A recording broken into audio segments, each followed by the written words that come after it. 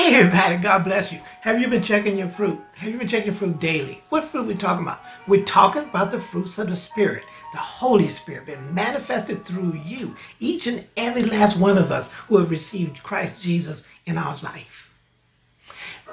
The fruits of the Spirit are found in Galatians 5:22-23. Now the fruit of the Spirit is love, joy, peace, long-suffering, gentleness, goodness, faith, meekness, temperance. Against such there is no law. And Christ gave us a commandment in John 13, 34 and 35. He said, a new commandment given to you, that you love one another as I have loved you, that you also love one another. And men will know that you are my disciples by the love that you have for one another. This is what we're supposed to equip ourselves for. This is what ministry is supposed to equip ourselves for. This is what the Holy Spirit equips every last one of us to bear the fruits of the Spirit. And the thing about it is so important because as every individual of us go do the work of the ministry, we can reach people who really need the ministry and the gospel. And on the 14th of May, there was a young man that sit there and shot 10 people of color because he said he's a white supremacist and he has a concern about the population growth in this country. And the thing about it is, I bet you that he had been to ministries and have encountered different saints. And I only can pray and hope that saints will start ministering to individuals like that. Regardless of their passion, you show your passion as a believer. You got to let them know that, such as in 2 Corinthians 5:17, therefore, if any man be in Christ, he is a new creature. Old things are passed away. Behold, all things have become new. Or look at this in Galatians 3:25. But after that faith is come, we are no longer under a schoolmaster. For you are all, white or black, the children of God by faith in Christ Jesus. By faith. For many as you have been baptized into Christ have put on Christ. There is neither Jew nor Greek. There's neither bond nor free. There's neither male nor female, for you're all one in Christ Jesus. And if you be in Christ, then you're Abraham's seed and heir according to the promise. Let them know. You have to bear the fruit. Jesus said, I'm the way, the truth, and the life. No one comes to the Father but by me. That's John 14:6. So love one another. Teach one another. Help these people. God loves you. I love you too. Be ministry out there. Hey everybody, God bless you. Hey, have you been checking your fruit? You know the fruit we're talking about is found in Galatians 5:22-23. Now the fruit of the Spirit is love, joy, peace, long suffering, gentleness, goodness, faith, meekness, temperance. Against such there is no law. And the fact is that, like in Matthew 12:33, it says, either make the tree good and the fruit good, or make the tree corrupt and the fruit corrupt, for a tree is known by its fruit. What are you known by? We saw what happened with the European American that killed 12 African Americans on the 14th of May, around that time, for just the mere color of the person's skin. Never even met those people and did it. But you know something?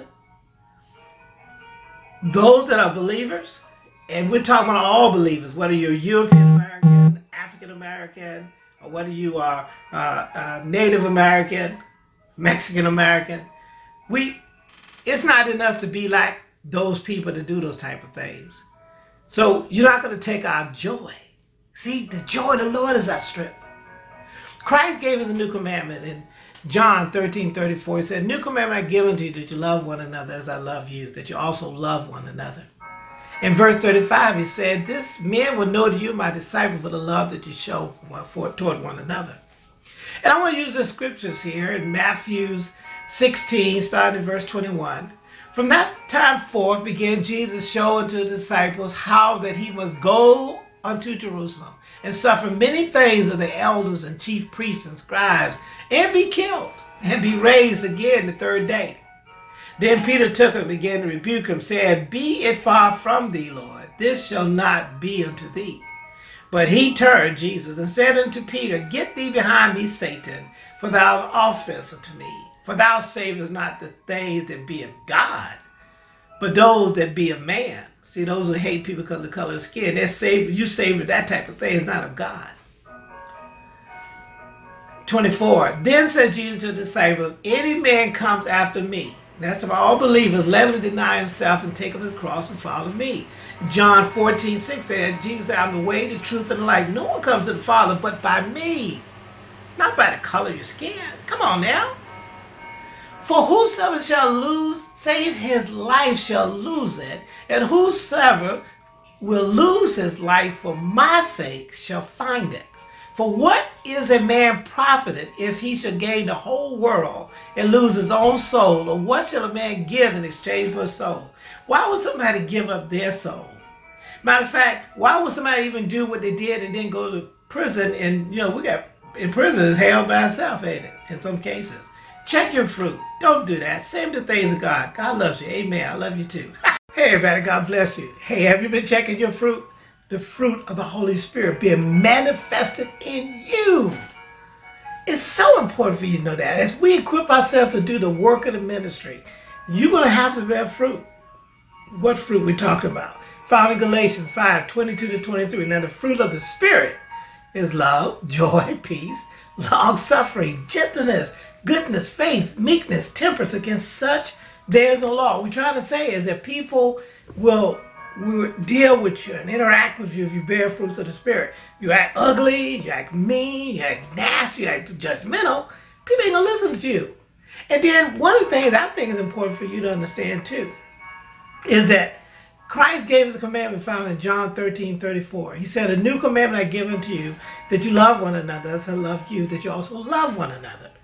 35 said, he said, men will know you are my disciples for the love that you have for one another. So we need to bear fruit. And one of the fruits of loving one another is the fact is that as believers in Christ, we love one another. Because we do the same mission, to go and preach the gospel, amen? And the fact is that one of the things that we need to make sure we don't get caught up into is, and we talked about it before, don't label groups of people. Because people are who they are individually, not as groups. Especially you can't group people based on the color of skin. You know, European Americans or white Americans, you can't say, well, all white Americans are bad. You have to sit there and say, each individual in every act they do, like what the guy did in Buffalo, New York, does not mean that every white American do that, right?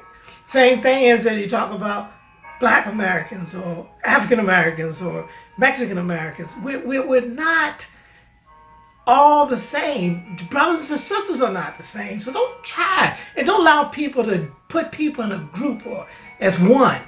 No, the only make us one is by the fruits that we bear. It makes us known by that. In Matthew 12:33 it says, either make the tree good and the fruit good, or make the tree corrupt and the fruit corrupt, for a tree is known by its fruit. God's going to look at you. He's an old generation of vipers. How can you, being evil, speak good things? For out of the abundance of the heart the mouth speaketh. A good man out of the good treasure of the heart bringeth forth good things. An evil man out of the evil treasures bring forth evil things. What's coming out of your mouth? What are your actions? What are your character? Are you known by evil or are you known by good? Check your fruit. God said, love one another. Do that. Amen. Check your